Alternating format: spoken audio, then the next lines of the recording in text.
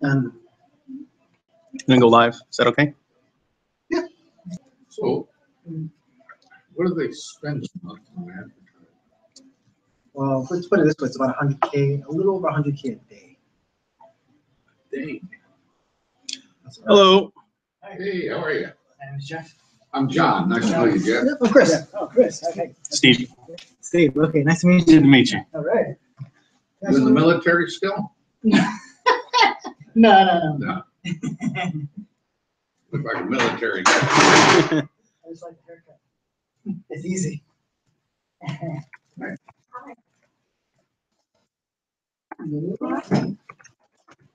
is everybody? Everybody that's important is here. Now that you're here. You're right. It usually takes about 10 minutes. But Everybody is fashionably late. 1 minute late. Oh, hey, Chris. I'm sorry, I forgot. I need to send you an invite link so you can hop on and Oh, yeah. I'll send it to your Skype. Make sure to open it in Google Chrome, please.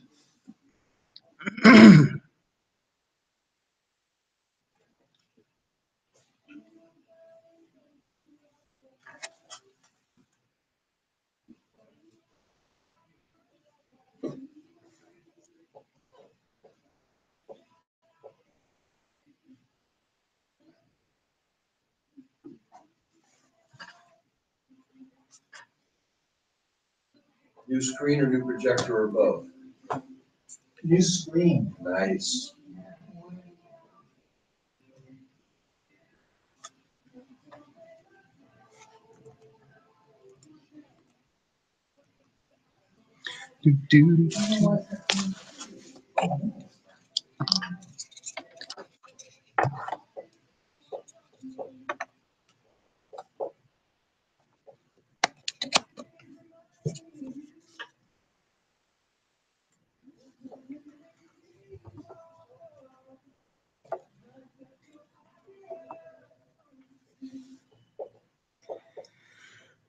Okay, communications. Let's go ahead and do this.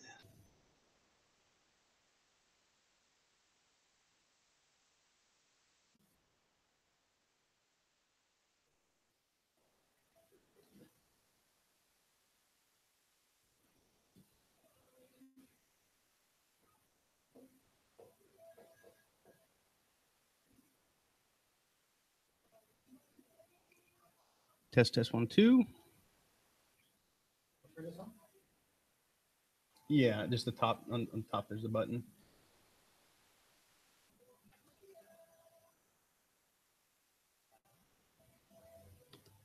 Test 1 2. Sweet.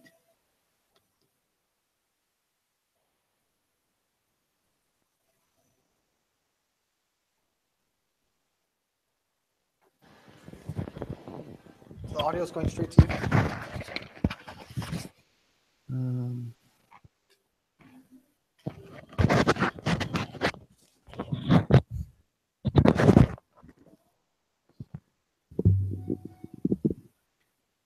Let me see. Did you set up the audio so it's like PNP? Oh, no.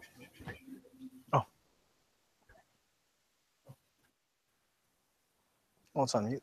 Doesn't matter.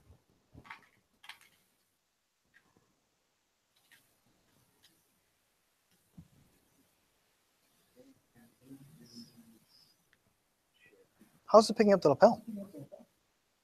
How is it picking up the lapel? Oh!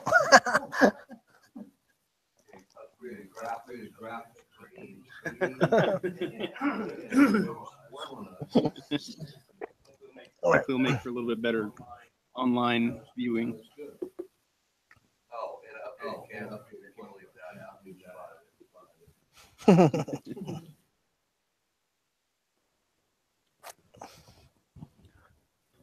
Okay.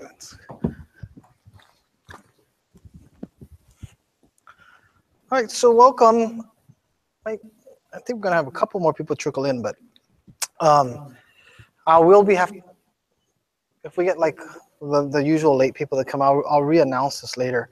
But we will not be having our meetup here next month. They need this room for merchandising for the Christmas season. So just keep in mind, if you're not on the email list, did you guys get my email? Okay, so I'll use the same, that's what I actually use to notify the group. But it looks like we probably will be up by the Walmart. That's on Copper Hill. There's the industrial area behind that, Constellation, Hercules, and Rye Canyon Loop, I guess, in that area. So there's a room that's up there that potentially we can use. She's already offered it to us. I didn't know about it today, so I haven't confirmed. So we're going to be able to get a room that's up there for next time. Can we eat in there? Yeah, I think so. So I'm thinking I might make it a pizza party. You know, so donations of $2 to $3. Eat while you want. That should cover some of the cost of that stuff, but the rest of it, I'll cover the rest of that on that way. Is there going to be a charge for the room? You know? I don't think so. Okay, so we'll find out more about that too as well.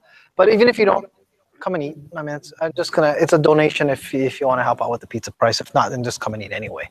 It's the end of the year, and I really appreciate everybody that comes out and contributes to what they do for everybody. So I'm going to be talking, I know I mentioned some about this book last time, but I went back through the book and took a bunch of notes, or as much as I can. I listen more to audio because I drive when I do most of it. So that, and then when I'm walking. So I'm taking notes usually on my Evernote. So I have just some super fascinating stuff that book covers. I highly recommend anybody who's interested in getting to understand human psychology, whether it regards influencing them for marketing, how people think, just in general, he even talks about how small little things can actually affect happiness in life. And it's really a whole bunch of foundations to human psychology and human nature. So it's I'm going to be covering quite a bit of that today. I want to bring up my Evernote so that we can follow the notes on here. And these are literally just notes. So I have it on the bottom here.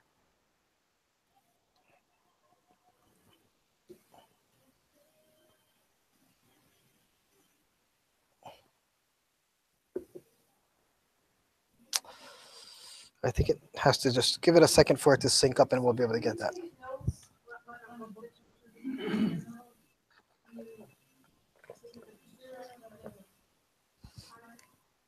I can, but usually because I'm listening a lot of it to audio. Like I actually have a hard copy that I brought, and that hard copy, what I was doing is actually taking notes in the book, and I was gonna do that, but then I found out I just don't have time to sit down with the book, and so when I started re-listening to it, and I realized, like in the middle of something that's really interesting, then I'll just open my Evernote on my phone and take notes in it, and it'll start to just update through here. So that's typically what I do, and it's very.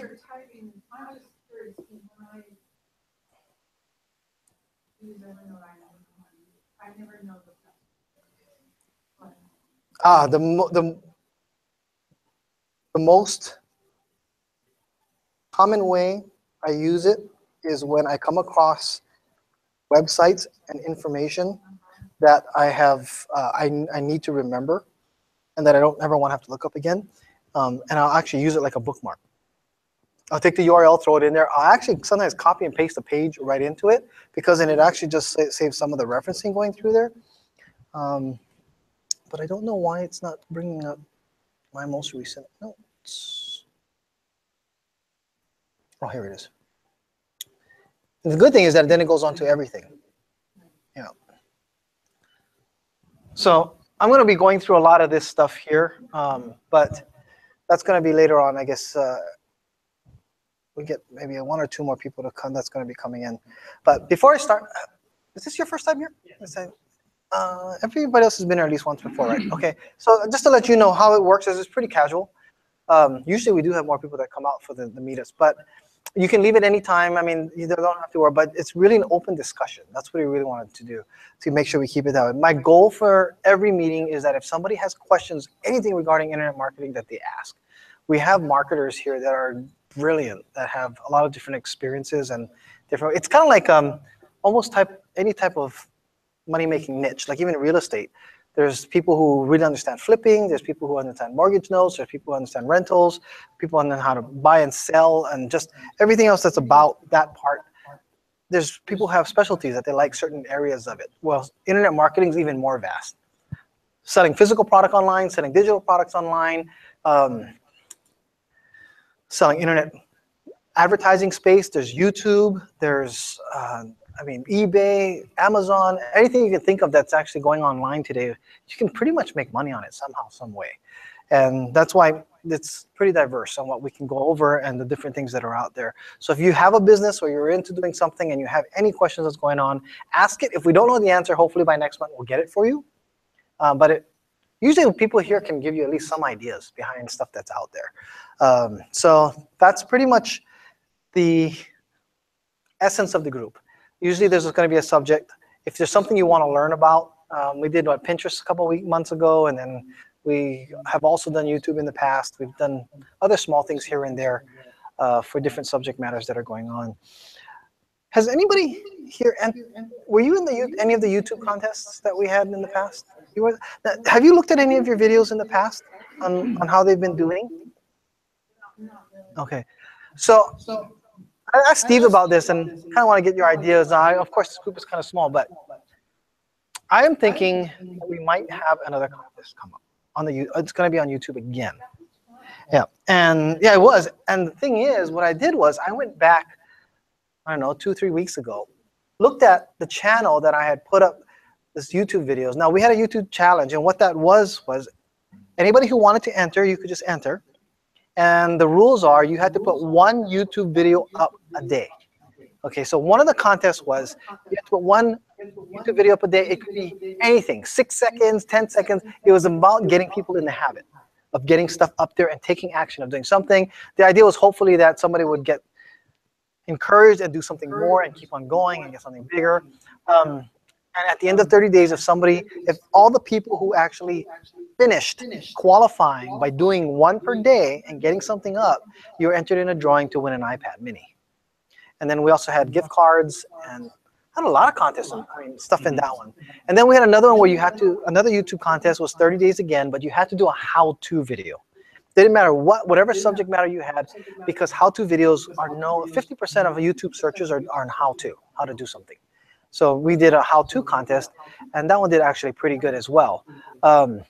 That one we gave away I think that one we had 2 iPad minis in that one. Yeah, the one we had a Nook that we had entered, and my sister had won that one. So anyway, I went back to the how-to contest videos, and I realized the channel that I had up there had over 10,000 views from those videos that were made, which qualified the channel to then start becoming a revenue-generating advertising platform. So how YouTube works now is, before you could just start throwing up videos and you could monetize it. Just turn on a little switch. As long as it wasn't copyrighted material, you didn't break any other rules, then ads start popping up and you would make money on it. Well, I don't know, maybe about 4 months ago, YouTube changed the rules, and what they did was they made it so that you cannot monetize your channels until you have at least 10,000 views. And the cool thing is that now, as time has gone on, not only can you have multiple channels that are making money, but you can combine them under pretty much one login. So I've been able to do that where all of my YouTube channels that I've had are now under one. Now, each channel has to have 10,000 before it can monetize. But it's pretty cool that some of them have actually begun to monetize. And it's kind of really simple stuff. The one that's actually getting a lot more views now is the video is how to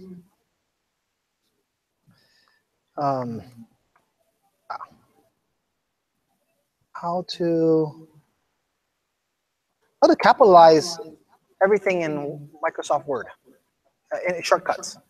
And it's just like 1-minute videos and those type of things that come up on there. So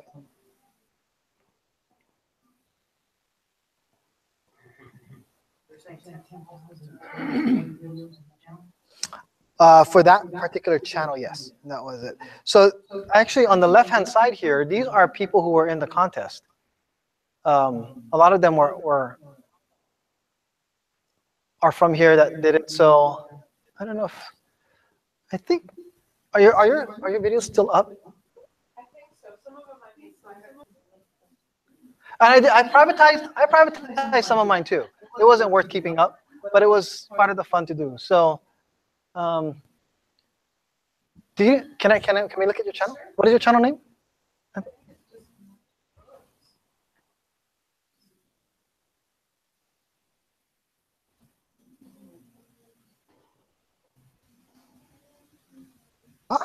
So let me subscribe to that.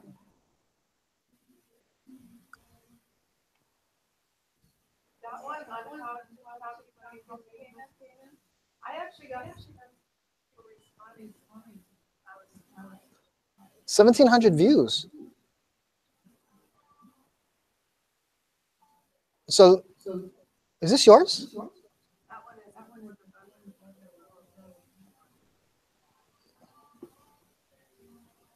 So you're basically, you're a real estate broker. So you're basically based up, curating content.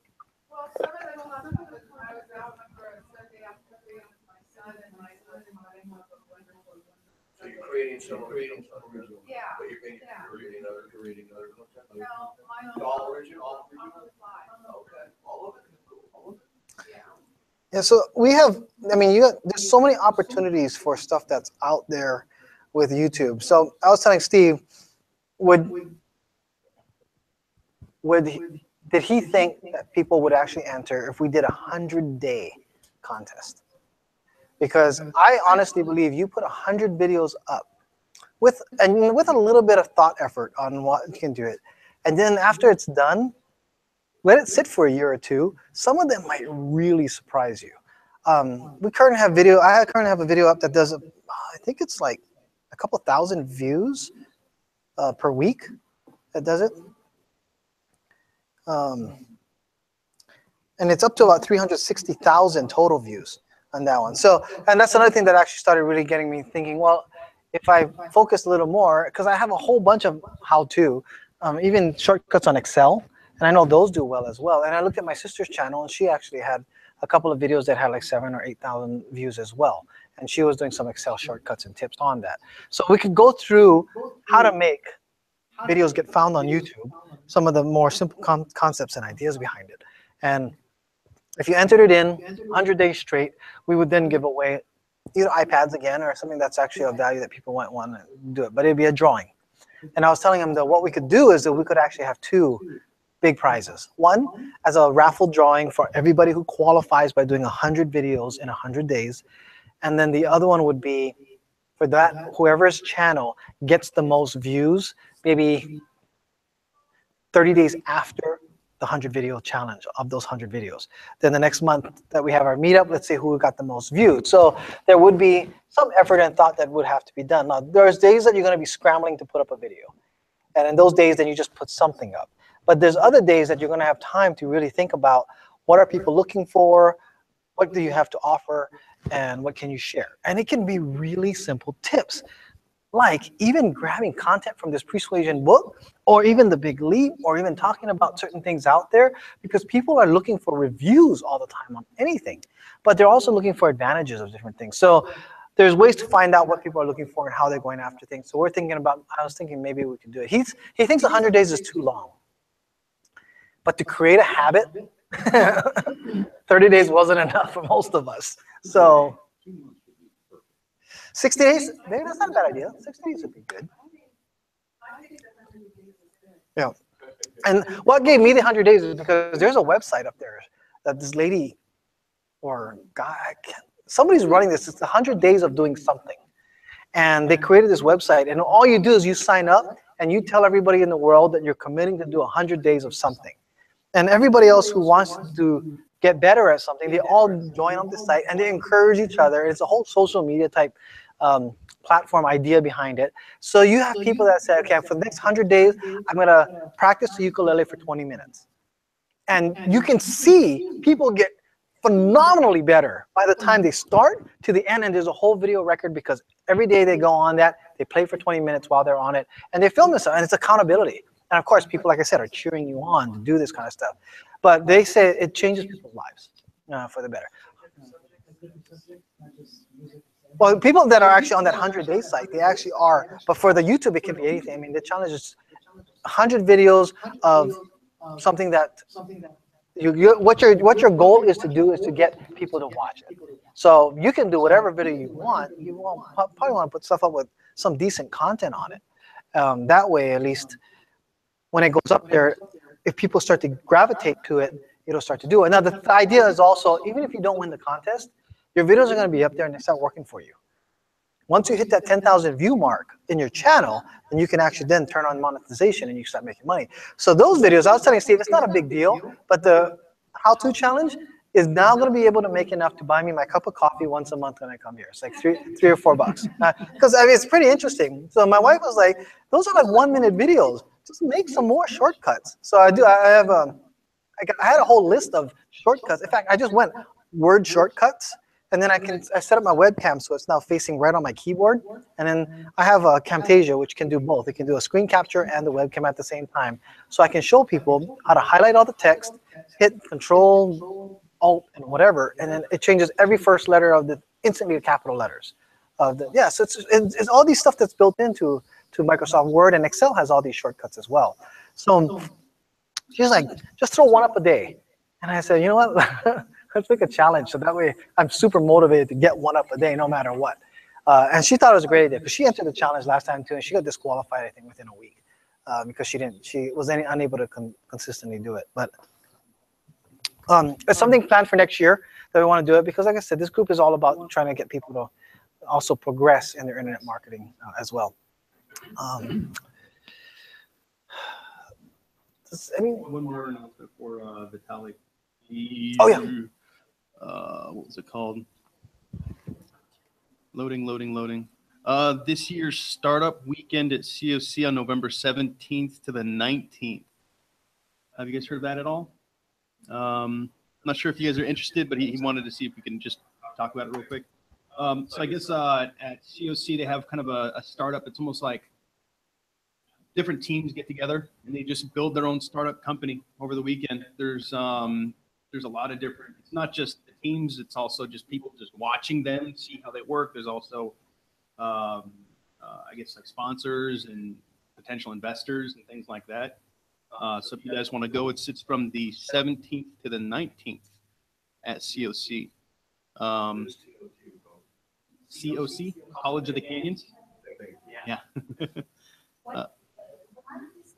November. So this the 17th to the 19th. Our judging panel consists of a guy who started Scorpion Internet Marketing, the guy who founded Infinity Ward, and a couple other notables, cash prizes, web design, and 3 months co-working space prizes included. So if that interests you guys, if you want to compete or whatever, COC. What are the dates on that? 17th to the 19th. What's it cost? I'm not sure. He didn't give me all that information. He just said to mention it. But if you want more information, just let me know and I'll get it to you. Okay. I'm trying to find.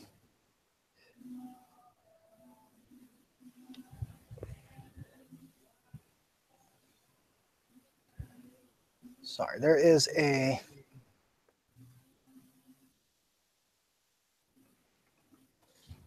event that's coming up in Vegas, and I believe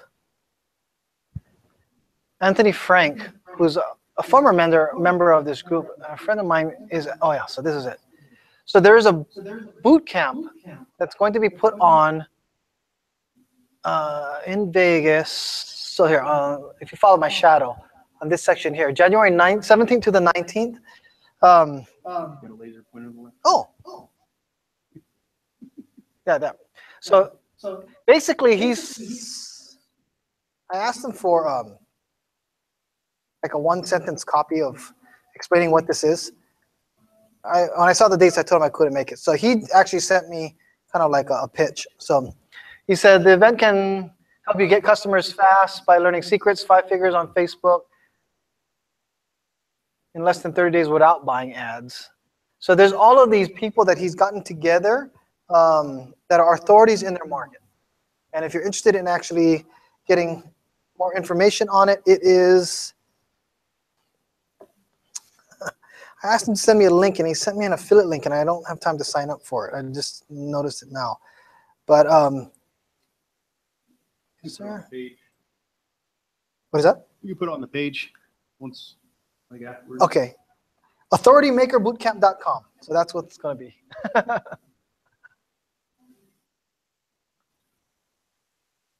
I am going to try to make it to this event, but it is in the middle of the week, Wednesday, Thursday, Friday.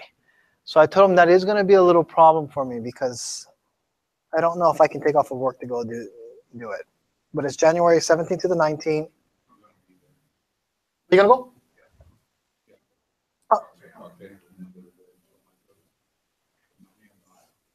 Anthony is a fantastic networker.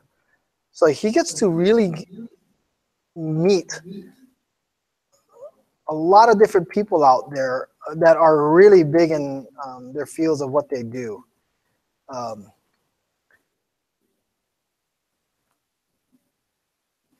Did he go over this with you? What it is? I didn't actually, since I didn't have.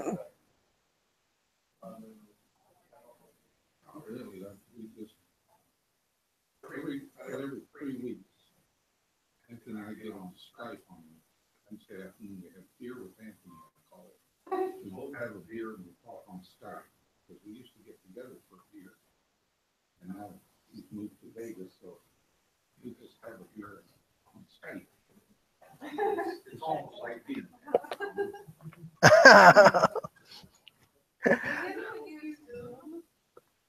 Yes. XOOM, like the payment for like international, like, am I thinking of the right one?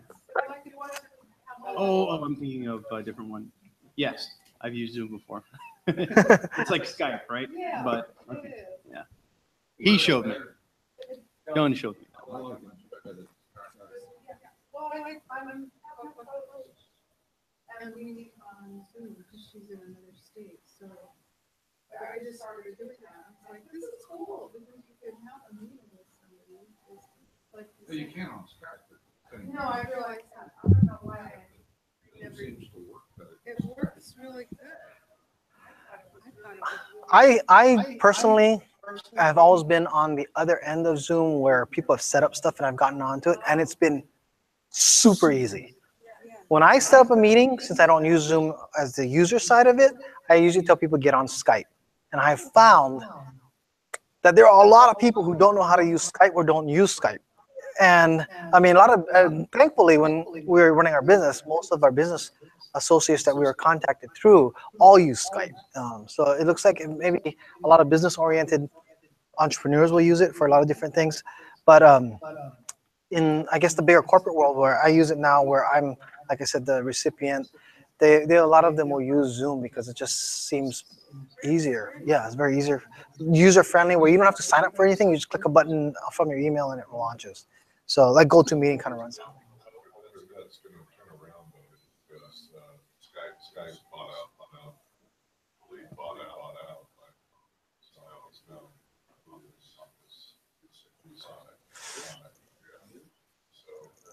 I wonder, I mean, it's been a while that they've owned it. And like I said, I'm still a Skype user. And the payment systems are not integrated, with together. And Skype is a nightmare. Even on this system, I have 2 Skype apps, and I don't know why there has to be 2. One is an upgrade, and that upgrade doesn't work. And the old one is where I have to go to get even stuff that's on there. Being as powerful and as smart as Microsoft people are, they are not good about making things user-friendly. It's like made for engineers and things like so. most of the people we talk to on Skype, day job, are Mhm. international. The best message when that WebEx or. Mhm.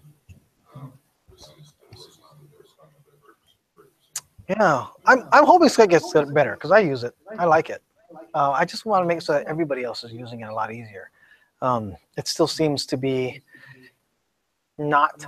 There's no like one standard norm. You know, it used to be so easy when Yahoo and Messenger were all what everybody was using for instant messaging, and then they started doing they just integrated video would have been a lot easier, but instead they bought Skype and it seemed more complicated. Seemed to be a problem with that. Sometimes in that trouble, I had a guy parted from Missouri. He wanted to show me something, and he asked me if I used Skippy. What is that? What is that? That's funny. Peanut butter? Yeah. He said, "You use Skippy?"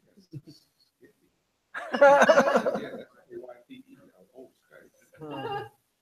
Yeah, well, I don't. We'll see how that goes. I mean, if somebody can put together a platform that's all encompassing in one, I thought Facebook might be a way to go on that way. Thing about Skype is that I've been hacked, and somebody hacked my Skype account and contacted all of my people on my contact list by sending out an email with a link that actually then would enable the hacker to get onto their Skype accounts. It's like a virus that's through Skype, and I have no idea how they got into that. So I now use double verification.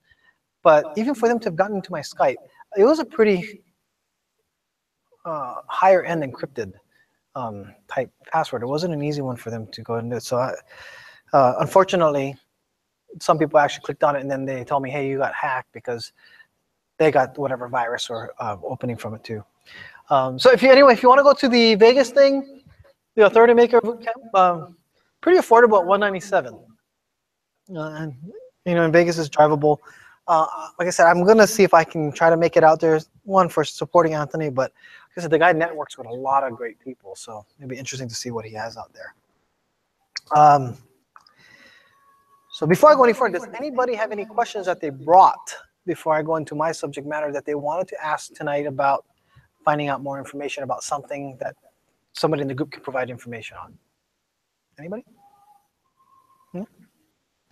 Okay, so because I have it in my Evernote, I'm going to go over the Persuasion book. Now, I did a big push on this book last week because that was my plan to do it, and Barnes & Nobles did not have the books come in. So I know some of the people that I had asked for,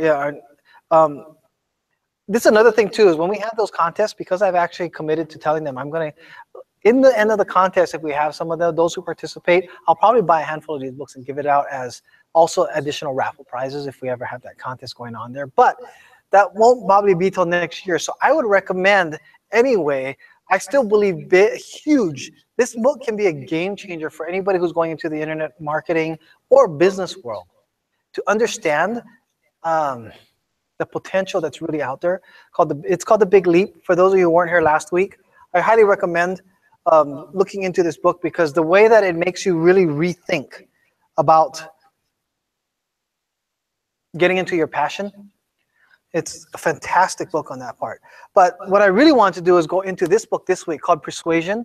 And it's because it has so many great ideas and concepts when it comes to marketing and how to do even better marketing. I'm a big fan of what's called conversion rate optimization, which means doing something as small as possible on your website that can influence someone to take action to maybe purchase your product or whatever your idea is, if it's for donations, if you're a nonprofit, or if you're just trying to get a message out and you want your message to be more apt to be grasped by your audience. There's so many things that can be done because the human mind is just a fascinating tool or powerful. I guess it's an organ, right? I call it. But so I'm going to really go over. I hadn't planned on how I was going to present this. Yeah. Yeah. Yes. Yes. So I've been going through it on audio because my commute, I just keep listening to it over and over because there's so much good information. I forget. I've gone through it like this is the second round going through it now, and almost ready to go back through it again. And it's mind blowing how much things I forget when I've gone through. But yeah, there's the audio version. I get it from audible.com. Yeah. But you, I don't think so. You can't, unless you do it manually. Yeah. So I wouldn't know how to do that, but I think all you need is this password, and then you can be on, it would be like if you were listening to Audible on your cell phone now on another device. the only problem is if somebody's listening to the same book as me, it'll, when he's like, if he's on chapter 1 and he stops, when I go back onto mine, I'm going to lose my space because I won't remember. Yeah. And then you start it, or vice versa. Yeah, so that, but there's also, there's a couple of different audiobook sites. So I would recommend, unless you want to put everything on one, you can, but there's also audiobooks.com. That's another site. Yeah, I compared prices and they're not the same. Sometimes you can get one cheaper than the other. They both have like $14.99 monthly subscriptions, which will give you one book per month. So what I used to do is be on audible.com, and then I'd look for the most expensive book and wait till my month comes up and then get that. And then every once in a while they'll have specials where you can get like 3 books for like 20-something bucks. Just sign up for the first time, I think you get 3 months free or something, 3 books free. Something. There's some free. Yeah, they get some deals and stuff that come around on that. So it's kind of, it's, oh, so then I found the library. So I canceled my audible.com, but the thing is the Santa Clarita Library has a very limited selection, especially when it comes to business books. They order. Like I've had them order CDs of books. You know what, I don't, yeah. But there's also something called Overdrive, and that. Yes. Sends to the library, so sometimes you have to wait. You know. Yeah, so they have a limited amount of licenses, so you have to wait on that, which is not bad too. But then you only have 2 weeks to listen to it. And I like to, like I said, go back through books that I've had on there. So every once in a while, if I found a really good book, I'll resubscribe for $14.99, buy a book. And then if there's like 2 or 3 in line, then I'll just wait for a couple months, but I'll start putting them on there. But it's pretty good. Barnes & Noble also has their own system. So you can also get the books from them. And it's, I think, pretty comparable from what I've heard on that one there. Let's see. Is it, what is that? You can share on Audible. Oh, yeah? Oh, you can. Yeah. Legally. Send it. But does it have to be to another Audible subscriber? I'm guessing. But you know, you can also up your subscription to Super. Really? I had to do that like 2 years ago. Oh. Yeah, I've got a lot of books to go back through again over and over. I see, but the library is pretty decent on that too. I got a lot to go through. So I would like to, I don't know. I get a lot of conversations with people that I talk to. There's some people who are really, really good of getting people to open up about certain things. And one of the main questions I get from people who are really good icebreakers amongst getting to know strangers is, what is the one superpower that you wish you could have if you could just wish for it and you would get it? And you know, this is like, people go down the line of all the different superhero characters like Superman, or you know, the different character powers that are out there. And like my default is usually, I get asked this a lot. You know what it does? It tells a lot it tells you a lot about the other person. Because if you ask why they want that power, they'll go into a lot of different things on that. It's a great conversation opener for someone you just meet. You know, hey, this is something I just asked new people I just met because I want to kind of know a little more. And what is the one superpower? The one superpower that I have actually found to be the most fascinating, whenever there is either a villain or even a superhero that has it, is mind control. Has anybody seen Jessica Jones on Netflix? That series, and the bad guy actually had the power of mind control, but he can control you, make you think things and make you do things in that way. But mind control is something that's kind of really interesting, because in a small way, marketers today and psychologists, and there's so many different things that are influential. And I mean, you're in that field, that there's so many things that the brain can be influenced to do things even subconsciously without you even knowing. I'm not talking hypnosis. So Robert Cialdini is actually a professor in that field, and he was the one to write the book called Influence, which when he first wrote it, nobody cared about. it didn't take off at all because it was way ahead of its time. Nobody did or even wanted to accept the fact that by doing your own type of study on, what do you call it, data? Oh, I can't remember what he called it. But where you take data, and actually data tells you what people are more apt to do. In there, especially when it comes to the part of marketing. So I honestly think that mind control is one of the most powerful things that can actually be done as a superpower. I mean, you think that if you can control the masses, and that's all you have to do is think and then tell everybody what to do and they will just do it. Hitler, if you think about it, he started wars, you know, and everything that he did was very, very persuasive based on so many factors that were all part of it. It was like he had the perfect storm of that superpower behind him. But it's still even done today, even marketers. I mean, I've actually been involved on the victim end of a super elaborate scam of somebody coming in and trying to influence us to go ahead, and he had so many people involved that had no idea that they were actually putting together pieces for us to be influenced or even persuaded to give up a few $1,000s for something. And after it was all put together and the guy took off with our money, we went back to these certain people and they were like, no, he's been here for a few days asking these questions, setting things up, putting him stay. This is in Vegas, and he actually stayed in a Vegas hotel, and he was had offered my father-in-law a business opportunity to run certain things. He'd done his even to the extent where when we went into the casino manager's office, the casino manager manager played along with the whole thing of us actually. Yes, there's an opportunity for this is going that, and he had no idea he was part of the scam that was going on. He was just answering questions. He had put it together so elaborately, and it was really a fascinating, upsetting, you know, situation that happened. But it's something that's really available, and this book actually is really cool about it, how much it talks about the different things that can be done. So Sun Tzu says every battle is won even before it is fought. And you know, if you think about that, it's because of the way that things are put together a lot earlier. And I'm gonna go actually. This part was when I was waiting for my car to get serviced, so I was able to go through some really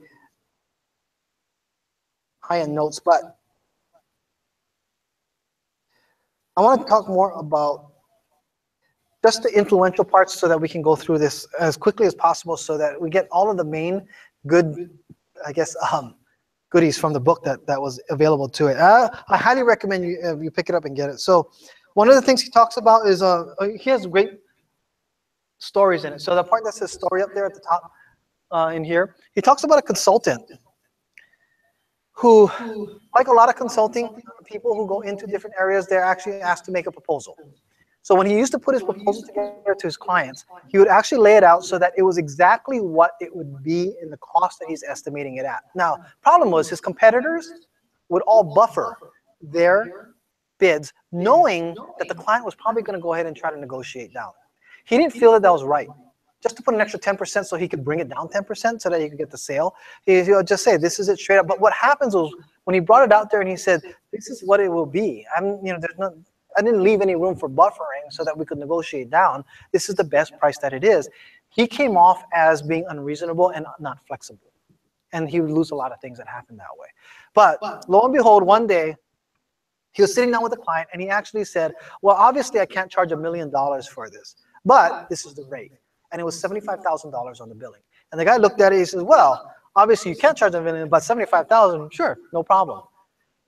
By planting the seed of a higher dollar value that was exuberant, he was able to go ahead and find out that he could persuade people or influence or convince that the rate that he was charging is a fair rate, just because of that seed that was planted higher. And that's what's called persuasion. That's kind of a good example of it. You set something up without even really intentionally knowing. So now later on, we'll go into how even giving somebody a hot cup of coffee or a hot cup in their hand can actually make them more susceptible to be warmer to other people. And those type of, or images. There's a really, really good story, and this is later on in the notes, but I just think it's so fascinating. People were shown a picture of people who were close together, like either hugging or just close in vicinity, where it showed cooperation and those type of things. And they noticed, and this is set up, that the person who was showing the picture set it up so that they would drop their pen on purpose. And they would say, they would show that when they were shown a picture that was separated, those people were less apt to help out the person get it. Where the others, when they were shown pictures that were actually closer to get it, those subjects were like 3 times more likely to go ahead and be susceptible to going ahead and taking action and helping out the person. What's cool about this is that he didn't tell you to the end that when they did this study, it was working with 18-month-olds, kids, babies. Yeah, and now the same thing worked for adults as well because of what was being planted. But even the human nature of those type of just little images can actually influence people to do certain actions and things. So, I have a question about that. So that was one of the lines then that you used. They're charging $1 million. yeah. 75. People wouldn't realize that.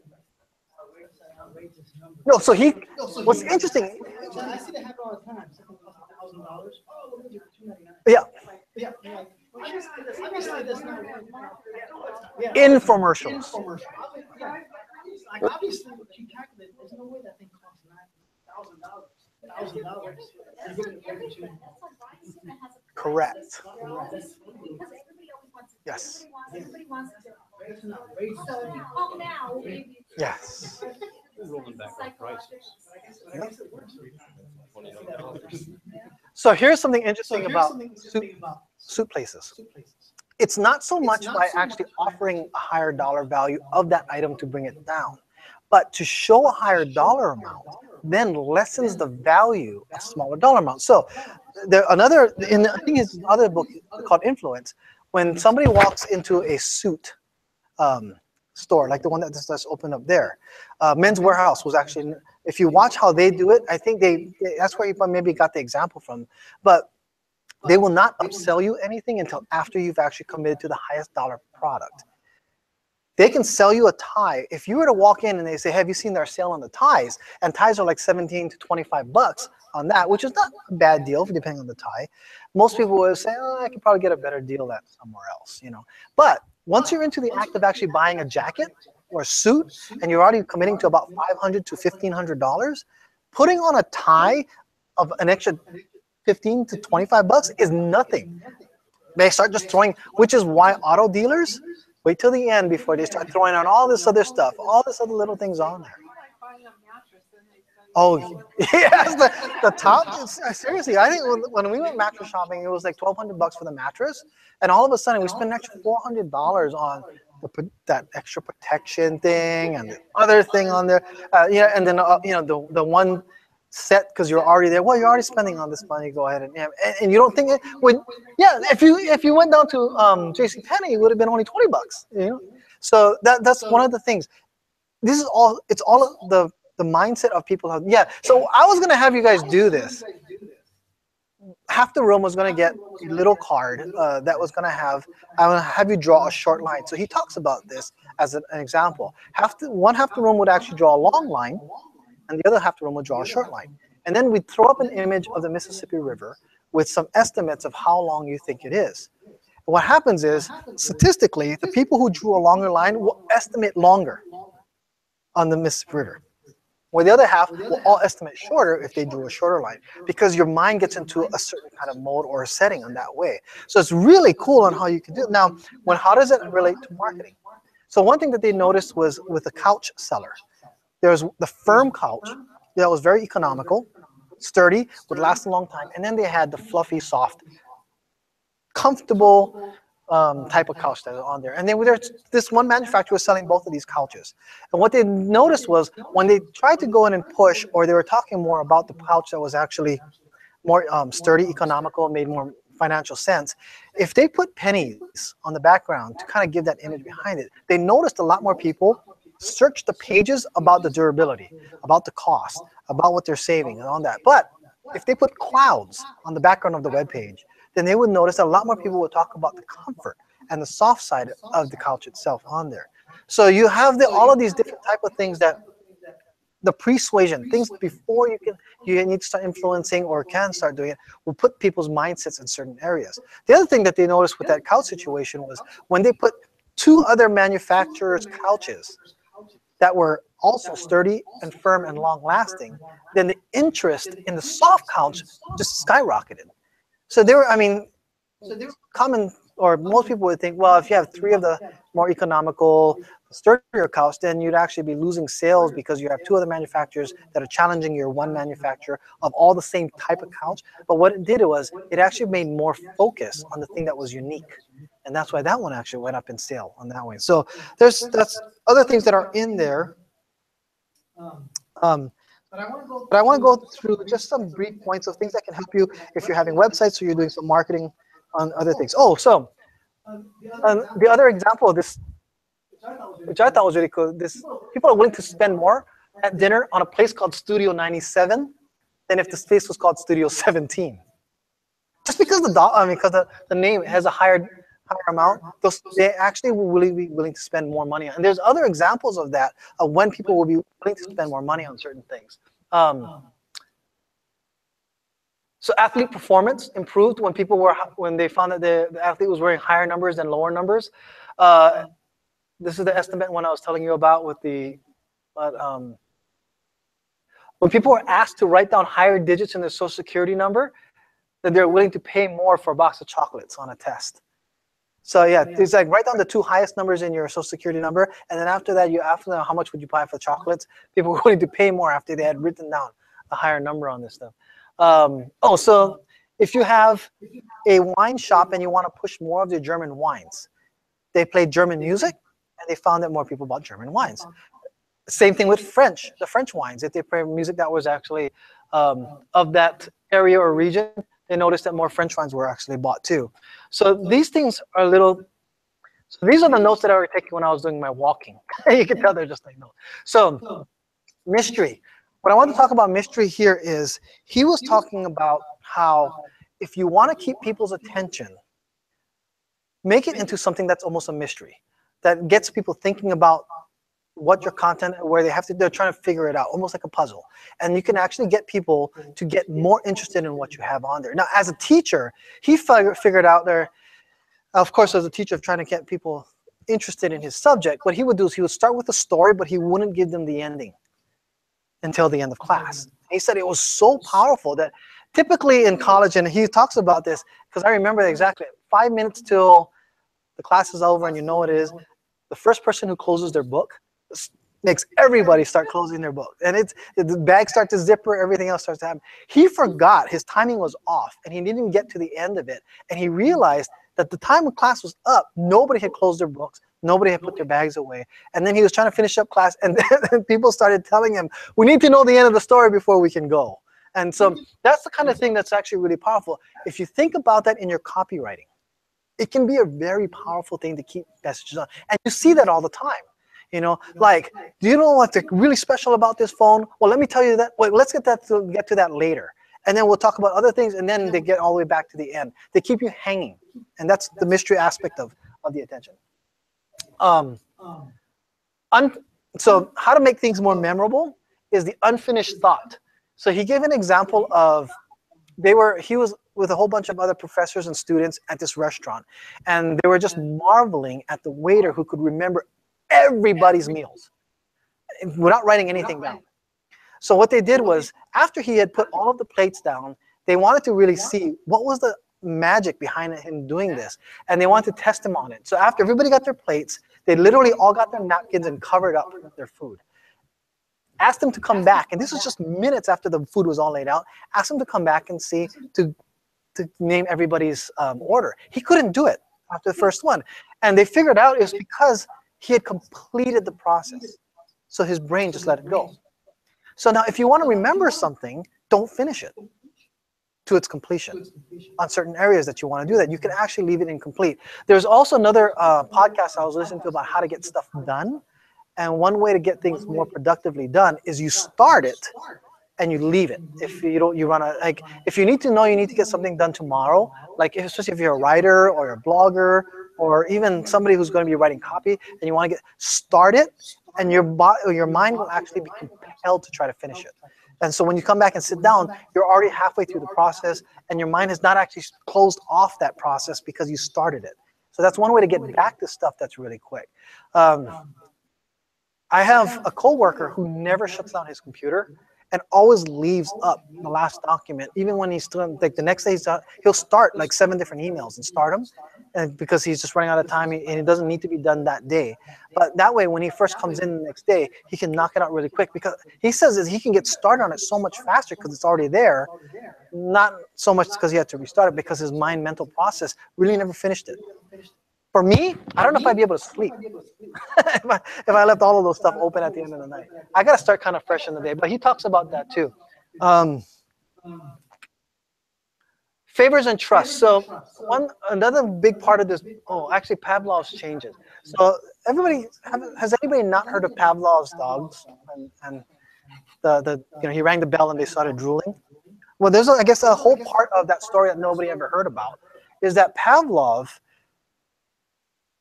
whenever he tried to show this example to somebody elsewhere outside of the lab, it never worked. Like, and even his assistant. So his assistant said, I mean, they were all frustrated about this point. Whenever they took the dogs into even the other room to show this example and they rang the bell, the dog wouldn't react to it. And same thing when actually Pavlov tried to go ahead and do this example outside of the lab completely, or with just even in the lab with new people in it, the dogs wouldn't react to it. And it was because of the distraction and the focus that the dogs were actually now focused on what's around there. I have a dog that actually will lie down, roll over, jump when I say jump, spin around when I say spin around, and even sit. But if there's other dogs around, she will not respond to me whatsoever. She's just so distracted. And it's one of those things. So he goes into about understanding the changes of actual different rooms, different areas, and why sometimes when you think, oh, I got to go ahead and get me a cup of coffee, when you walk into the kitchen, all of a sudden you forget why you were there. It's because the changing is now your focus and your mind can actually just jump off of stuff. So one way to get people to stay focused on something is not to change too much stuff. And then he talks a little bit about that as well. Confessions. I don't remember what that one was about. Favors and trust. So favors and trust, when he talks about, if you ask somebody, and this is, I guess, commonly known in NLP, when you ask somebody, can you do me a favor, a small thing, can you just hold this? There's actually a trust barrier that gets dropped that actually makes people become more trusting. You can become more influential, or they're more apt to actually do something. And he has a really good example of a salesman that he went around with throughout, they sold security systems, I think is what it was. So he was going around with the top salesman because he was trying to figure out why this guy was so successful, what was his technique and style. Everybody was trained to do the same thing. But what he figured out was, he noticed this guy did the same thing. That every time they walked in and they sat down and they started the presentation, he would say, oh, I have to go get something from the car. In the meantime, do you mind filling out some information so that I have a little bit of idea about, his prospects that were in there. He'd go out to the car, and before he left, he said, do you mind if I just let myself back in so you can finish off the paperwork? The people said, no problem. He'd go, he'd come back in, he'd sit down with them, and then all of a sudden, the whole disposition of the meeting would be changed different than other salesmen that didn't do this technique. And he was thinking, why does it happen every time that he has this meeting, he kind of plays the fool, like he forgot something, walks out, lets himself back in and sits down. Well, the salesman then revealed the reason why he does that is his success rate is so high, is the only people that you let come back into your house is people you trust. So when somebody leaves and comes back, subconsciously at a level, you have now actually given them a level of trust that you normally don't give regular salespeople. And his closing rate became a lot higher. Actually, his closing rate was just way better than anybody else's. So that's actually the trust factor that he goes on. Steve, if you have anything, I mean, because that's your profession, well, you have anything? I was going to say, I was going to correct you on the Pavlov dog thing, but No, I'd love to, because, I mean. So Pavlov's dog is classical conditioning, which is when you pair something with something. So every time you come here, you handed us cookies, right? And let's say we're to come here like on a Wednesday night, use this room for something else. I might start feeling like a sugar. That's what Pavlov's dog is, classical conditioning versus operant conditioning, which is something else. And then the other thing I wanted to mention earlier is that there's a whole field called neuromarketing. They're actually looking at physiology. I'm a therapist. Feedback therapy. So I'm looking at heart rate and muscle tension and brainwaves. So there's this whole field where they really look at what people's reactions are when they're walking down the aisle, when they're looking at a product, what it might mean to them. They're actually studying that, like, There's and- like PhDs in neuromarketing. I mean, it's like, Huh. I mean, the whole, internet. I mean, like, we've all been apps. Oh, yeah. Yeah. They know how to get to. So here's, so it's off, a little bit off subject, but this is something that's really interesting. I'm going to predict in about 2 years, the whole United States will be switching over to a system almost called like a WeChat. Has anybody heard of WeChat? WeChat. So if you go to China today, you're going to notice everywhere and anywhere, they accept payments called WeChat. It's basically Facebook, Skype, PayPal, Apple Pay, Messenger, everything that's really all you can think about that most people will use when it comes to social media and everyday usage is all on their phones now. Everything. They walk in and out, and from my understanding, you can even go to a restaurant and you'd actually say, I'm going to pay, and you pay it on your phone, and it actually pays the bill. And they know when you're walking out that you've already paid. It's like just really fascinating thing that's going on in China. They don't take credit cards. In fact, hotels are, I think, the only places that are still taking credit cards. Most of them discourage it. They'll actually tell you, get a WeChat account, hook your credit card up to it. And everything you do now is all being done through WeChat. This is China. So you know who owns WeChat? The government. Or if it's a company, there's no ifs, ands, or buts. The government has their hands in it. So, but the thing is, anybody who's gone there or that travels there a lot, they find it to be the most convenient thing ever. And this is interesting because I don't know. I mean, I've been hacked and I have issues with security and all that. And when I started mentioning, if the Chinese government owns that and we are actually integrated into a system that's something like that, that means the Chinese government can know everything and anything that they can about members of what you do. I mean, the whole United States population in that way. What is that? There is, yep. And but who's to say they don't already know that? I mean, if Facebook got hacked and they were able to steal everything on the back end information about everybody who has a profile on there, would Facebook tell us? Probably not. I wouldn't be surprised if China already has all that information. But when you integrate now all your buying habits, everything into that, because Facebook knows your buying habits. I mean, that's one thing that it's really good at doing, is figuring everything else on that. But when it comes to convenience, they say, like I said, everything is done on this one app. Even purchasing, everything. In fact, my understanding is that most of the people there that actually eat lunches like at business offices, they'll actually punch in what they want, pay it online, and within 25 minutes or so, their lunch is being walked in the door by somebody. It's very, it's kind of. Some restaurants around here, you can pay on your phone while you're. Oh yes, every restaurant in China does that now. Like I said. Google Wallet. That was something. I guess so. I mean, nobody uses it. I mean, but Apple Pay is more prevalent that I've seen here and there in different places. The thing about it is that have so many different places with the Chinese government being able to control everything. They can force businesses, but they don't have to anymore. They basically told all the businesses, look, there's no fees. And that's why they don't want to take credit cards because they have to pay 2 to 3% fees on everything that's going out. But with WeChat, there's no fees on it. But the advertising potential that's behind there is why probably the government's taking care of it. They understand what they can do with that. It's pretty crazy. Way to control hookers and drug dealers. Yeah. So that's another thing is it is predicted that actually China is going to be the first currency-less or currency-free. Yes, they won't be doing anything with currency, which is really interesting because I heard Bitcoin is now also going to be traded on the open market soon. So if that can happen, and then they can do Bitcoin on that side of the world, and there's no international trade fees. I don't know enough about digital currency yet. That's too weird to me that it fluctuates so much up and down. But that's something that to keep an eye on what's going to be going on, because if it can be that powerful and save that much people money, businesses may be transferring over to something like WeChat. If Facebook or Google or somebody can integrate that into their systems, that would be pretty powerful as well. So another thing is the contrast I was talking about was the couches. So surveys. By actually asking people to take surveys, you can increase demand of stuff. And that's what's amazing. So if you start asking people about what are your buying habits, when you go to a car dealership. Do you like, this and that? It can actually get you in a mood to start thinking about buying a car.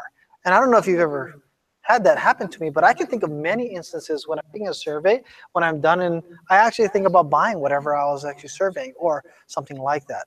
But they talk about how powerful it is when it actually is done in a controlled setting, and that's what they're trying to do, that you can actually influence people to buy something or become more, because they start focusing on it. So that's another thing that was in there. Being across, so being across from someone you want to influence, never next to them. So that, yeah, so it's more of a conference room setting is his example. So if you're sitting in a room where you actually want to influence somebody, whoever is the decision maker, if you're actually going to be doing a sales presentation of some sort, you don't want to sit next to them, especially if it's going to be something that's going to be going around the circle type of environment. If that person has to be is going to be thinking of saying something, so what's a better example? If somebody is there so that they have to say a presentation or do something, they're not going to be thinking about anything you say until their presentation is done. And in fact, even after their presentation is done, they're going to be critiquing themselves in their mind that they won't be paying attention to anything you have to say. So if the person that you need to go and communicate to is lined up to talk, do not sit in a position right before or right after their presentation has been done. You want to sit there so that after it's done, they've already had time to either dissipate their thoughts of what they've done or that they are not worrying about what they're going to say. So it's actually a really interesting thing because you can ask that person who's sitting next to you, if it's a round table type thing, what did that person say? They're less likely to remember anything that's next to them that was left or right of them. So that's another thing is, and that's a persuasive technique of making sure that if you're going to try to go ahead and persuade somebody, make sure that you position yourself on the other side of that. Linking, association are the building blocks of thought. So linking is actually where you're able to go ahead and associate yourself with somebody else. You're linking yourself to them. And they talk a lot about how languages is a good example of when people speak the same type of dialects, same type of accent.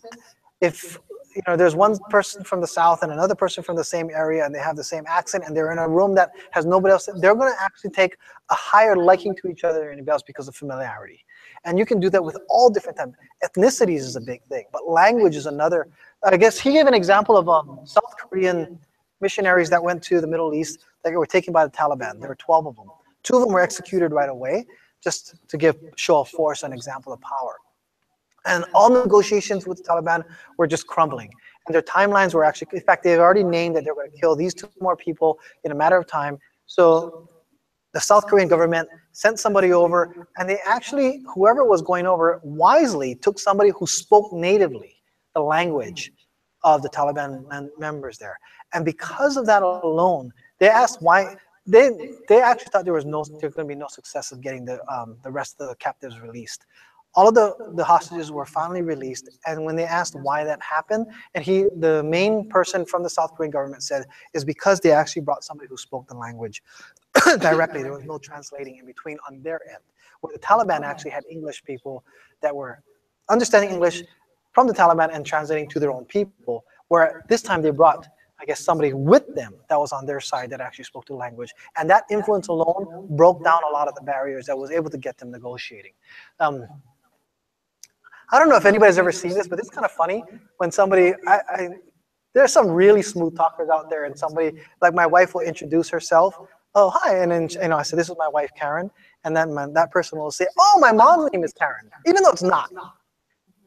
I mean, we don't question them, but I know that what is the possibility that their name is Karen? But they'll do that, and I don't know if they have something that they've learned as a technique, but when there's some type of relation of that, especially when it comes to people's names, it can be really powerful. So it's also been proven, like if you have somebody with the same birth date, stockbrokers who actually have very similar birth dates or close to birth dates, and they use that technique of saying, oh, that's my birthday as well, can actually get clients to put a lot more money into accounts that they can broker on that type of things. I actually had that happen. I was at some kind of a meeting. I forget why this guy said it was his birthday was. And oh my God, that's my birthday. And all of a sudden he was like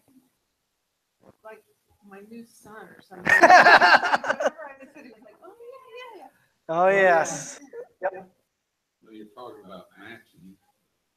Saw an experiment. They asked some people from the South. They had a guy from New York talk, and they said, "Tell us about that man." He said, "Obviously a communist. You know, they talk fast and all that stuff." Mhm. Then they asked the guy from New York what he thought about the people from the South. They talk a little slower and all. They said, "Well, they're touchy."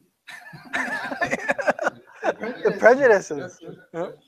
Just from the language. And they found that when the people from the South spoke at the same speed that the New Yorker did, they thought, oh, they're smart people. And when people from New York slowed down their talk, then, you know. The relationship, the levels of, yeah, the liking and the liking of people, it's pretty interesting, but it is associations, like he said, he puts it as it's the building blocks of thought.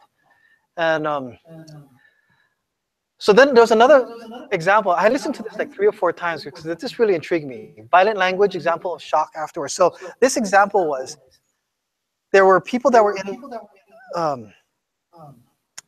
I guess, kind of a study. So half the room, you were gonna given some words that were mixed up. There were like 3 words, like me hit the, or me hit, or him hit me.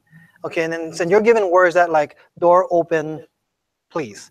And so what you'd have to do is you'd have to put these words together to make a sentence. That was it. So you would say it's like, oh, he hit me, and you say open the door or something like that.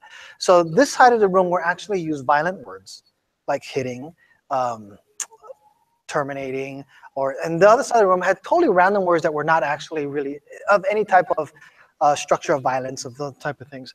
And then what they did was those same people were then taken to a room, and they were going to go ahead and give shock treatment to people who made mistakes of some sort, or and they found that by far, people who actually were doing all of the words that actually had some type of violent or aggressive terms in them were way apt to give way more aggressive shock treatment or penalties, I guess, than the people who actually had nothing to do with it. And there are a lot of examples that he goes into, like even video games today.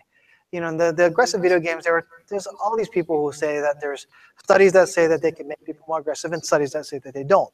But there's also studies that say that people who play games that are even aggressive at nature are way more apt to be more teamwork oriented. It's really interesting on what actually it does influence and what it doesn't, but there's like studies that they were talking about on how those type of things do. That makes sense, of course, you know, violent type things constantly over make you a little more numb to things that can be around you based on that. So another thing is that, so thinking about the violent language, he was talking about how, you know, if you're walking to like some of these business-oriented meetings and then, or businesses, and they have those signs that say perseverance, succeed, achieve, and yeah, exactly. So the successories, right? Like that's what they call them. And they actually said that's a story. It's called successories, I guess. But they actually do have studies that show elevated levels of achievement or actually better results with offices that actually have those type of things in there. It does influence the mind to do certain things. Now, the other thing that can also be done when it comes to just actually getting into the mind of somebody that can actually improve or lessen performance.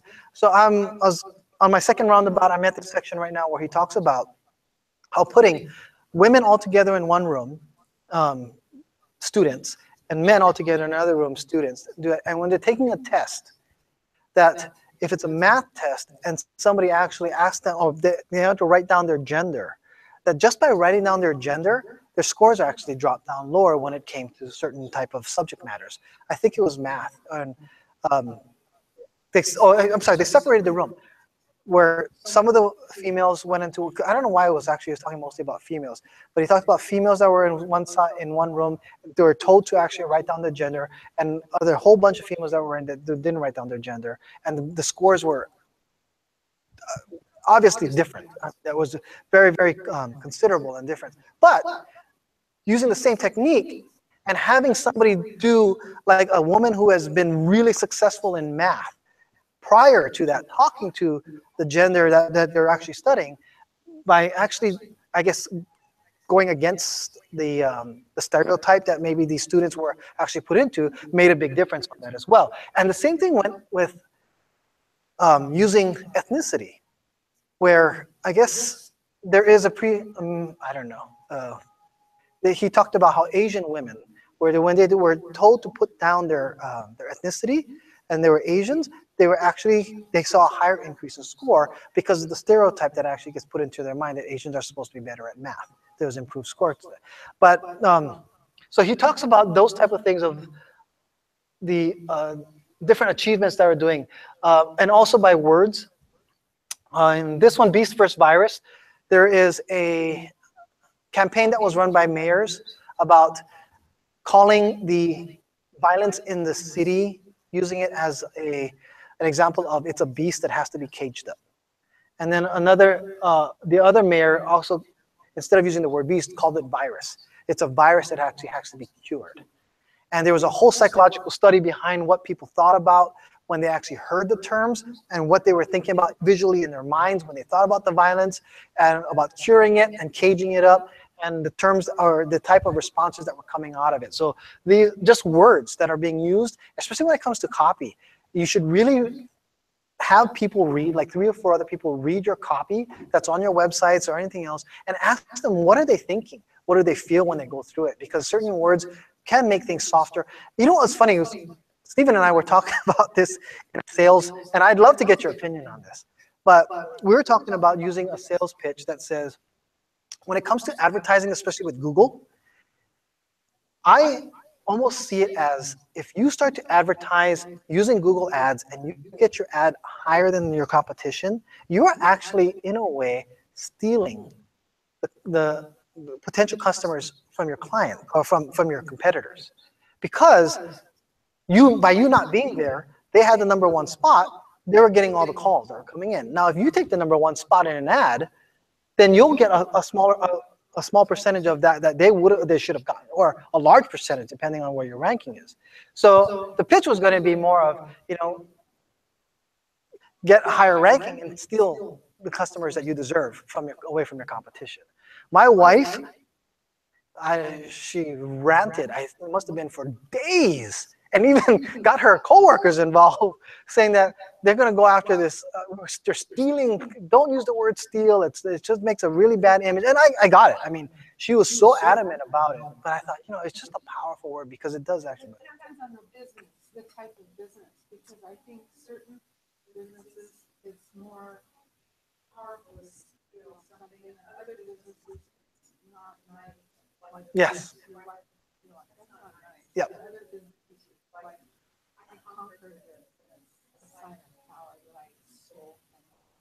Yeah, but she said, is there ever a time when the word steal is actually put in a very positive connotation?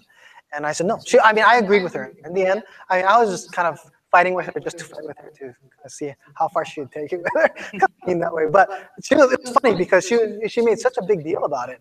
But she was right. The word steal, it actually does.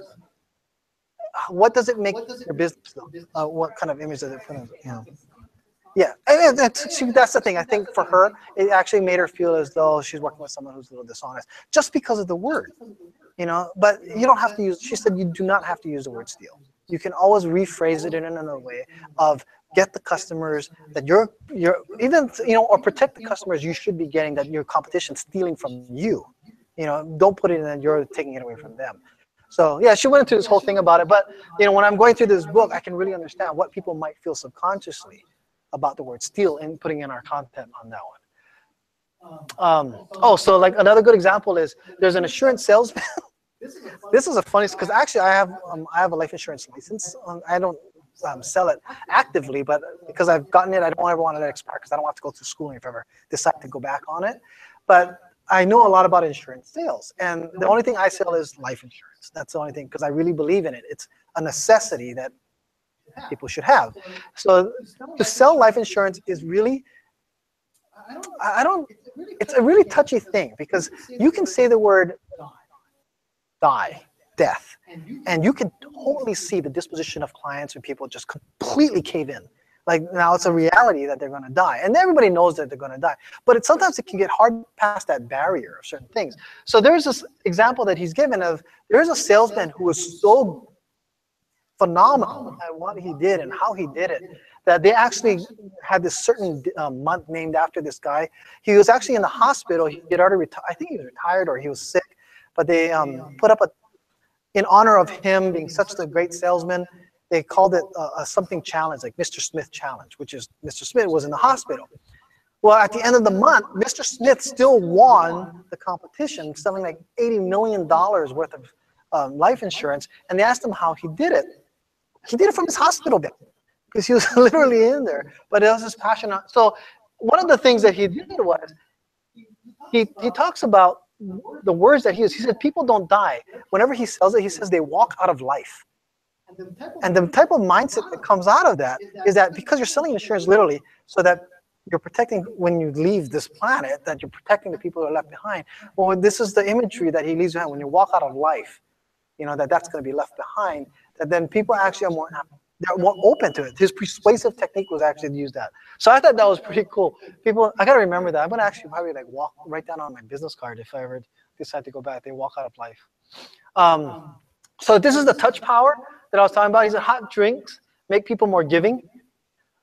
Heavy clipboards or even e-readers make subconsciously, they find that people think whatever is in the content of what they have is more important. One of the things that they found is they tried to make e-readers really, really light because people complained how heavy they were.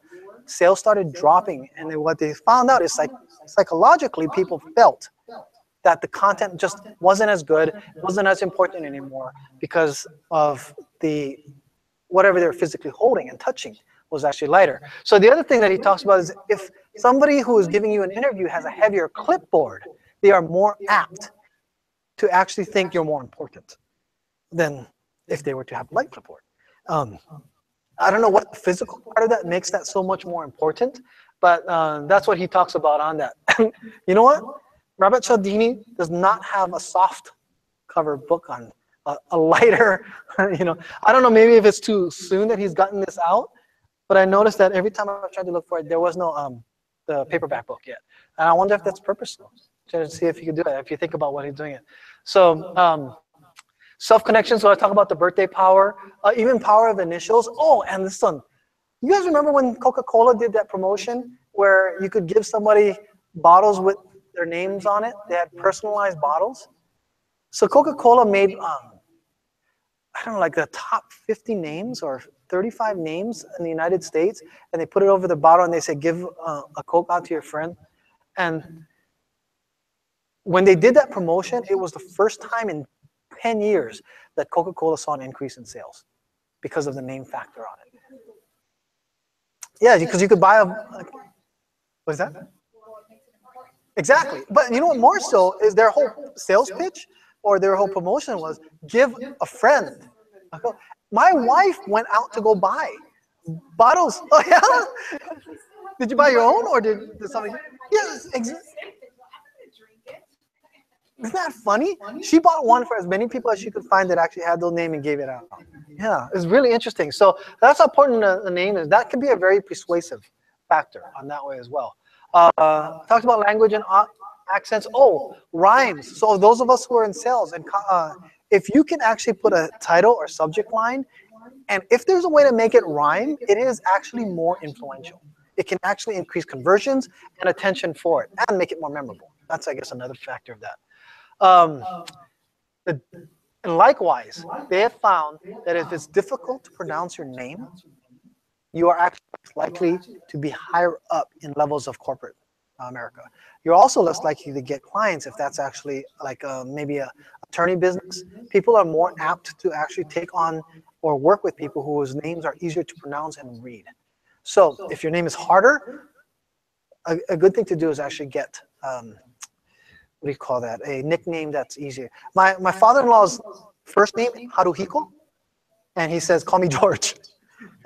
You know, and nobody knows his real name after that, but it is. It's because it's so easy to remember and say. He's a lot. Well, if it's an American name. Exactly, and that's. Or if you're in a different country, then you have I mean, that is more easy and not. For that language. Yeah. So even my mother-in-law, her name is Tomie, Tomie, and she just says, everybody just call me Tommy. And it makes it easier for that way. So it gets easier to do that. For some reason, they say if it's more easy to read, and it becomes more trusting and more believable, or you become more believable. So that's one of the things that they say. Even company names, they say to actually make your company name something easier. My actual LLC is Miyamoto Development, not an easy name to say, read, or spell. So I mean that's something to consider. Probably gotta make it a little easier in the future if a company comes out. Solid Search Marketing was a really easy name for us to go ahead and have on that one. So later in the book, this is after the first one. This is one that really fascinated me was the Warren Buffett.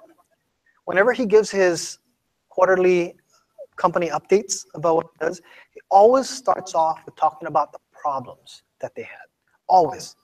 And it's a fascinating thing because he actually, Berkshire Hathaway is the #1 most valuable stock in the world. Like one share is well over 6 figures, right? I mean, it's like huge. But the trust factor behind why Warren Buffett gets people to really stay and continuously feel as though they can trust him is whether or not he did it on purpose, which probably did. He always starts off with the problems because anybody who's psychologically, people feel if you're willing to go in and give up all the bad stuff that's out there first, they're more apt to accept the good stuff behind you as trusting because they don't feel as though that you're trying to hide anything since you've said all the bad things that were going on. It's something that can be used, and it's actually used quite often in a lot of sales copy that I do on certain places that depending on what you're trying to sell now. So something to think about. What was was it Hertz or Avis? Hertz was #1. Yeah, so we're not. Yeah, so we're #2, and we try harder, you know. And that thing it catapulted their visibility in sales. I mean, it was really a fantastic thing. Not trying to claim #1, just their benefits there.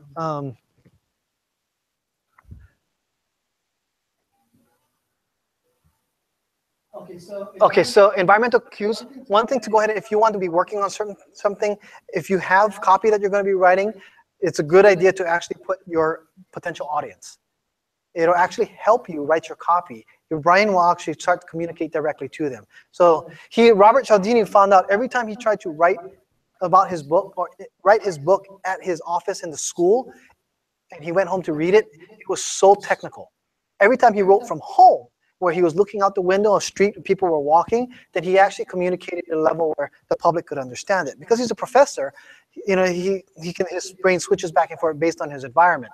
He also found that when marketing students or marketing people who are doing certain types of ideas, putting things together, when they put their potential audience or who they're targeting in front of them, pictures of it, they found that their creativity, their ideas of everything that they're putting together actually worked out a lot better. I talked about the gender stereotype and togetherness.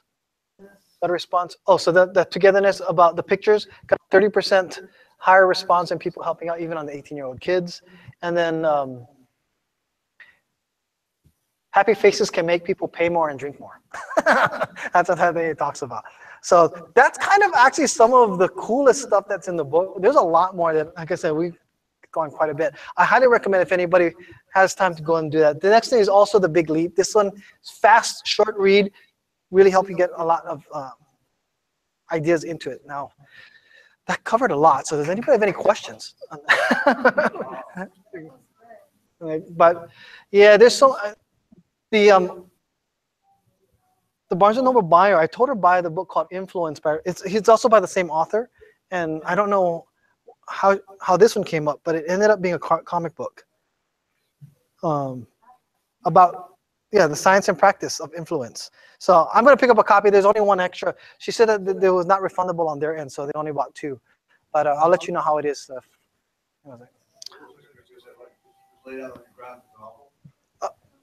Yeah.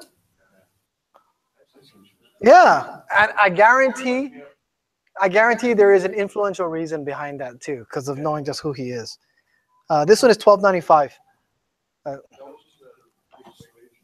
Persuasion is $28.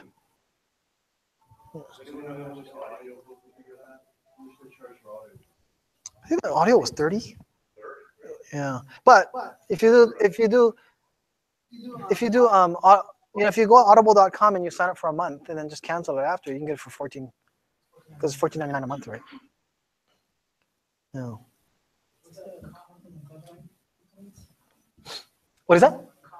Oh, so the power of influence. They found out one of I guess the most dreaded fears amongst performers, like musicians and even actors or even people who are speaking, is that there's something called, I guess, I forgot the name of it, but it's when if there's somebody who starts to cough, it can become an epidemic within a crowd. It can, yes, it can make, yeah. So they said that it's, I guess, one of the biggest fears. If somebody starts to cough in it, it can make other people. And he gives examples of how somebody starts to cough, and then it was at a conference, and it was at a health conference nonetheless. Somebody started coughing. Everybody started coughing. The CDC actually made, because I guess they were there, made people evacuate the building thinking that there was something in the air on that way. And then it caused, the same thing happens when somebody says, oh, there's a gas leak in the area. If you feel nauseous, if you feel headaches, if you start, yeah. And then, yeah, so whole schools were shut down. 70% of the people said they have all these symptoms, went to the hospital, and then they came back and found out there was no leak.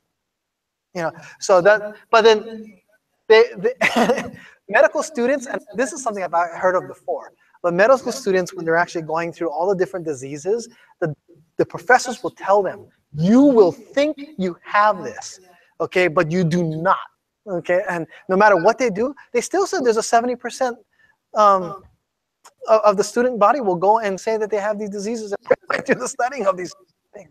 And so it's really powerful of what those things. So, the bug bite too is, they're saying that there's actually a bug bite of spiders that were in some kind of area, and people were starting to claim that they all have these bug bites, and nobody really had the bug bites. It was all psychological.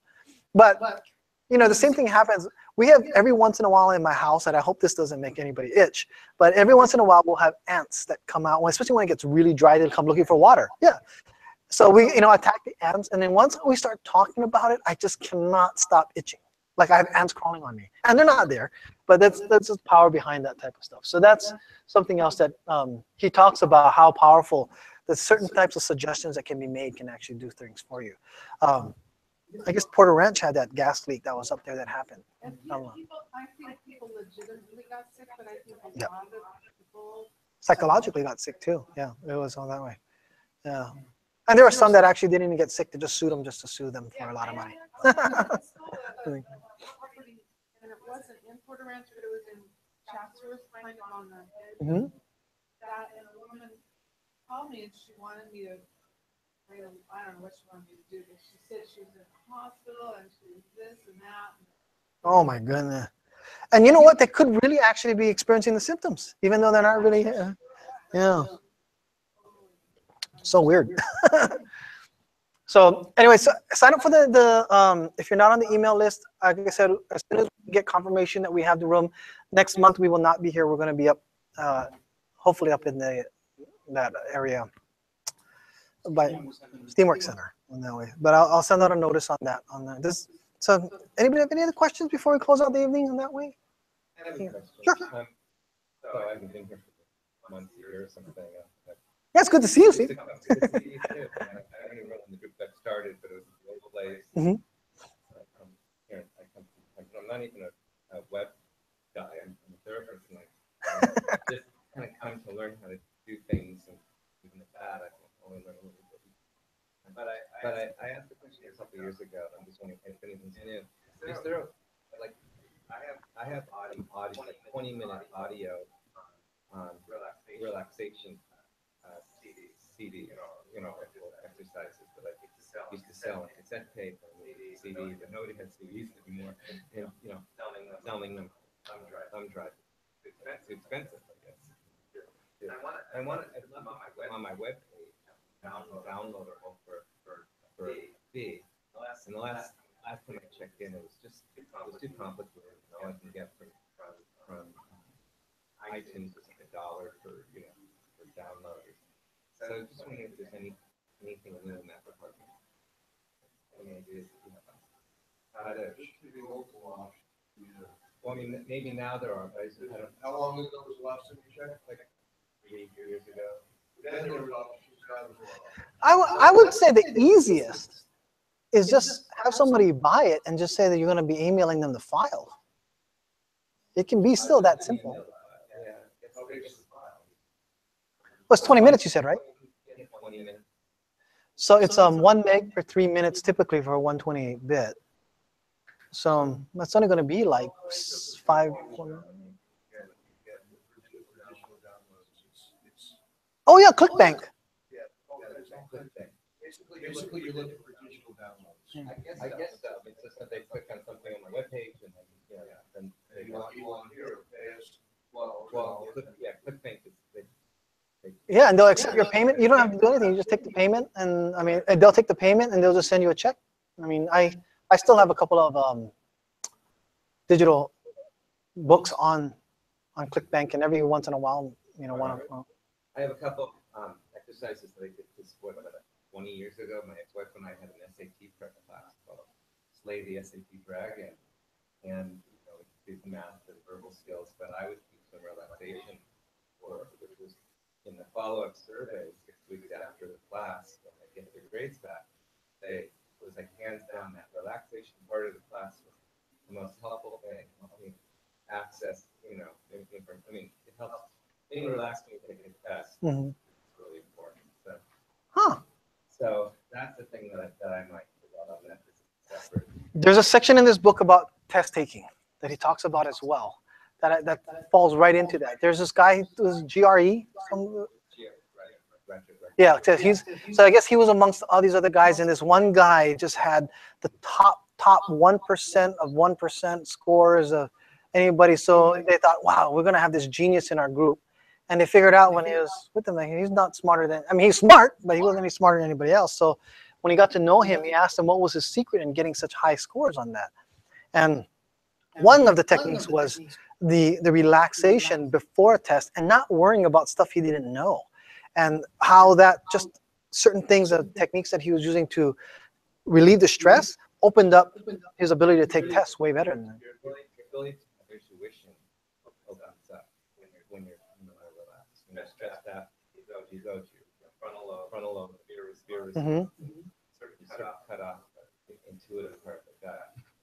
So, cramming is for nothing then, huh? I know.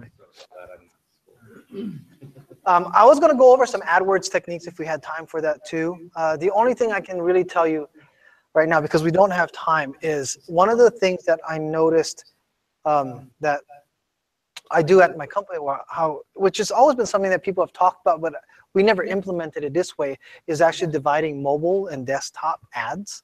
So you're going to create an ad and you're going to target keywords, and all of those will only be targeting desktop devices. And then you do exactly the same type of campaign with the same keywords, but you're only going to be targeting mobile. And the click cost difference is fantastic, and the difference on that. Plus, your ad placements, you get better ad placements with that as well. So this is a technique that a lot of people, I mean, it's not a secret. It's all over the web. That's what you should do. It's a best practice in a lot of cases, but it is a lot of work to duplicate your campaigns out so people don't do it. Thankfully, I didn't have to create all those campaigns. I walked into a company that already had everything set up, so I manage it for them as part of a 3-man team that worked together. But looking at how they've done this structuring and the benefit of it, that should be something that I think everybody should be considered when they're doing their campaigning. If you have a local business, you definitely should be using location actually breakouts as well, so that you can target just some campaigns that'll target, and then you have your national campaigns that targets everything that's not in your local area that you're targeting if you have a brick and mortar. Those type of things are also very powerful. Different bid structures, but you get better costs on that way. And with as expensive ads have been getting for Google, Bing, and Yahoo, it's definitely something worth considering. The other thing is that they have systems in place for both Google and Bing that are auto bidding, that can actually do something. And before I used to, who's going to trust a computer, especially if it's Google? And they don't, it's in their better interest to make as much money as possible off your ads that are coming through.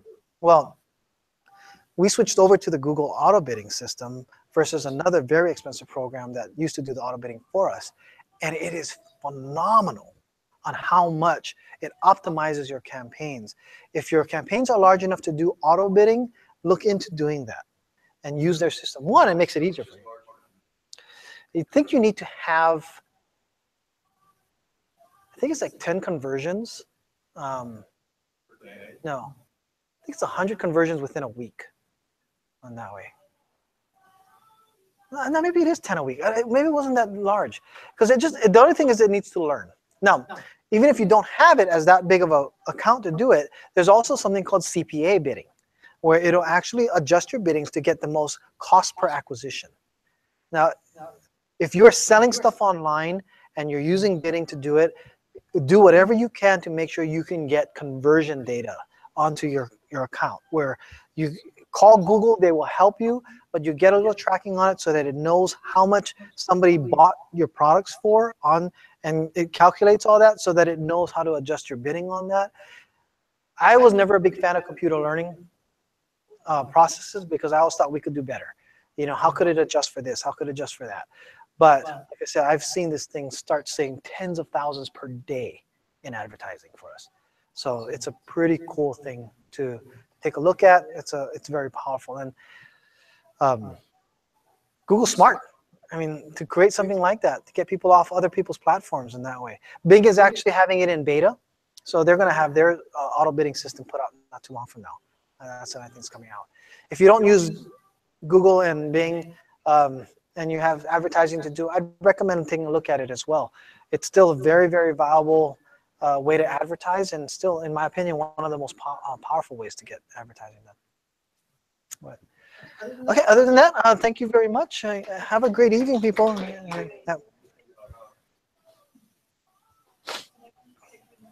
Yes, please do.